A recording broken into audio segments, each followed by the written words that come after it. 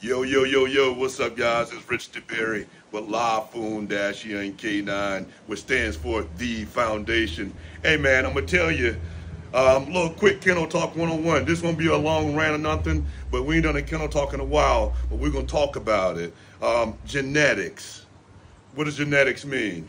What does understanding the pedigrees and all mean, man? And it's something that really frustrates me, but it's none of my business what other programs do. But a lot of people get into breeding dogs and don't understand genetics and pedigrees. Like, in order to be the best, to increase, to help enhance the breed, you need to understand genetics some. You can't look at a dog and look at another dog and say, hey, these two dogs look together, let's breed them, and we'll have all championship pedigree dogs. Like, if I got a championship pedigree dog or a champion dog, let's just say champion dog, and my buddy has a champion dog, just because I breed them two together don't mean I'm going to have all champion puppies, because I don't know their background, their history, their genetics, and what's in the pedigree.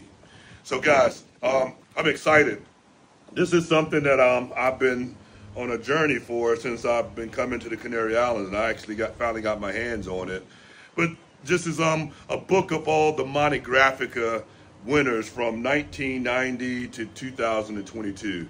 And here's something else. Like, it's so many breeders that don't even know what the Presa Canario breeders that don't know what a Monte Graphica is. Oh, what is the Monte Graphica, more sure should I say. But guys, I try to make these videos to, again, to help educate and show people things that will help the breed, not hurt it.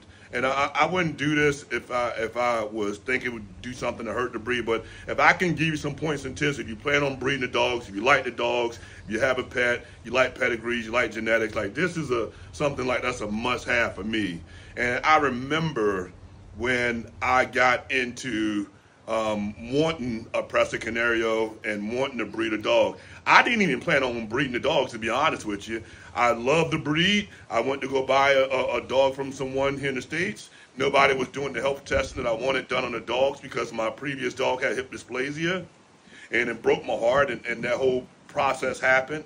So I wanted to make sure I minimized my risk and get a dog that was health tested. On top of, I traveled all over the world already, so when I didn't find what I wanted in America, I found it in the Canary Islands, and that started this whole journey. I'm like, well, if nobody's doing it, I'm going to start doing it. And I push and I talk about hips and elbow testing, pin hip testing, OFA, checking your hips, dog's hips and elbows. These are the primary tests that I like to do before breeding a dog, before a dog actually qualifies to my program. But before that, guys, like, I literally, you know, the whole pack of Xerox paper, the white paper that you buy to print stuff on. I literally went on a database and almost printed the entire pack of paper, looking at pedigrees and tying the dots to certain dogs that I like, the look of the dogs, and then I would go look at the granddad, then look at the puppy that dog produced. Like, so if you're not understanding pedigrees, if you don't have the data at your fingertips to be able to know for sure where the dog comes from, how the puppy is produced, that the dogs had, or the grandparents had, like, how are you going to like make the best crossings that you can possibly do without knowing the pedigree or genetics? I mean, you can keep shooting in the dark, and will you eventually get lucky? Yeah, you eventually get lucky, but is that what you want to do? No. So I hear guys talking about pedigrees and genetics. Some guys are deep into it, and I enjoy that, and I like that about their programs. And some guys like don't have any clue. And that's something that I see that lacks, and this is no shot at anybody, that lacks in this breed in America. Like, a lot of guys don't know of famous, well-bred Presa Canarios here in the Canary Islands. They know of dogs in America, and they say dogs that I have no clue who the dogs are. And I come here all the time, and I bring the dogs up to the Canary. They don't even know who the dogs are in the pedigrees that happens to be some top dogs or people that we here in America think are great Presa Canarios. Like, they don't even know what the dog is. So, guys, whether it's Presa Canarios, whether it's bullies, whether it's Rottweilers, whether it's Malinois, whether it's German Shepherds, and that's something you'll see a lot with German Shepherds and Malinois breeders. They know the pedigrees. Like, if you go look at those breeders, they study the pedigrees. They study genetics. Like, they study it. Like, it's a must-do, a must-have. It ain't no question. Like, true professional breeders of those breeds, they know them pedigrees. And then when you start looking at like dogs that you see and like really high quality breeders, whether it's Carne Corso, the Napoleon Masters, like when you see people in programs that are excelling and the dogs look good and they look consistent, like they know genetics. Like, this ain't rocket science. It just takes a little bit of time and a little bit of sitting down, connecting dots, help testing your dogs. Like, they know it.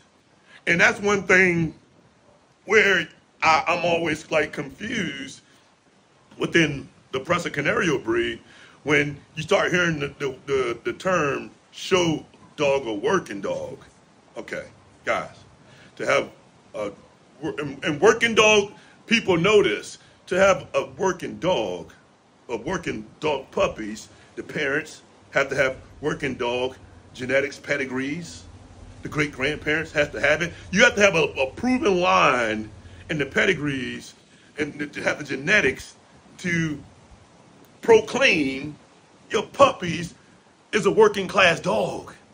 You can't just say because it looks smaller and moves faster and do this that is a working breed. Oh, these are working Presas. Why? Where's the titles at? It's none. And then I had somebody hit me up, and when you ask these working Presa people about showing you titles, the working titles to their dog, they can't. They can't. They don't have it. It doesn't exist. You maybe have, I think I've seen 3 or 4 people in America that actually have earned some titles, or title 2 or 3, and they actually have a dog that has some working titles. And salute, I respect it. I ain't no hate, it's all love. Like, I respect it because actually the dog has the capabilities of doing it if you understand genetics, pedigrees, properly train a dog, and have the right steps to take to get the dog there. So guys, man, like, the main point I want you to understand is this. If you don't know what you have, if you don't know the genetics, you don't know the pedigrees, like, don't do it. Like, do a little bit of research, take a little bit of time. And again, I can't tell you what to do. It's your program, it's your business, it's not mine. I'm just telling you what I do, like I always do. I share what I do with my program with you guys. This is what helps me. This is what the path that I take, and I'm telling you why I take it, because I want to minimize my exposure and minimize my risk. And look, this ain't to say that I won't produce a puppy that may not suit the bill or may not look the way it could be, a little bit shorter or something, have some type of defect, but I'm gonna minimize it. I'm gonna minimize it. And that's what you want to do. I want to minimize my risk and exposure to doing anything negative to the breed. And I want to increase the opportunity and the chances of me enhancing and preserving the breed. That's what I'm here for. Like, that's why I like this. That's why I'm so obsessed with it. That's why I printed so many different pages of pedigrees and studied genetics. Like, this is what I enjoy. Like, and I've never been a student. I'm a student of shit that I love. I love fishing, so I can tell you a whole bunch of different stuff about fishing. I love weightlifting, so I can tell you a whole bunch. I'm a student of the stuff I love, and I love this, and this is a true gift. So thank you to my friends that made this happen for me. Guys, I mean, from 1990 to 2022, like, I have all the champions right here. And then it has the pedigrees in it, so I can sit around and just thumb through pedigrees and dog names and understand different dogs that impacted the breed. Like, this is what it's about. But, guys, again, I'm going to tell you what I do. I never tell you what to do, but I can tell you this. We do it different. And you already know what time it is. Get you a Presa.